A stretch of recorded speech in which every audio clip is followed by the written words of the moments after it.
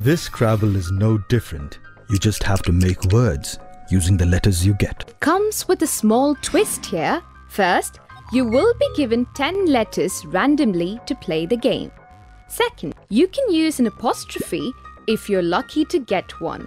And third, you will enter the words in the Python shell. Fourth, you can join your letters with words in Scrabble to make a new word. So, word 1 equals quotes DOG. Print so word 1. The data type inside the codes. Remember its name, Theo? Oh yeah, I know, Zog, they're strings. It's my turn now. Well, I feel lucky. I got an apostrophe.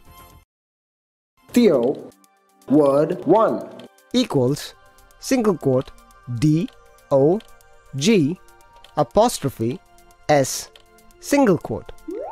Ooh, why this error? Uh-oh, Theo. It's not that easy to play with tricky strings. More than 2 single quotes. Surely Mr. Python will revolt. But that's how we store strings, right? Wrong!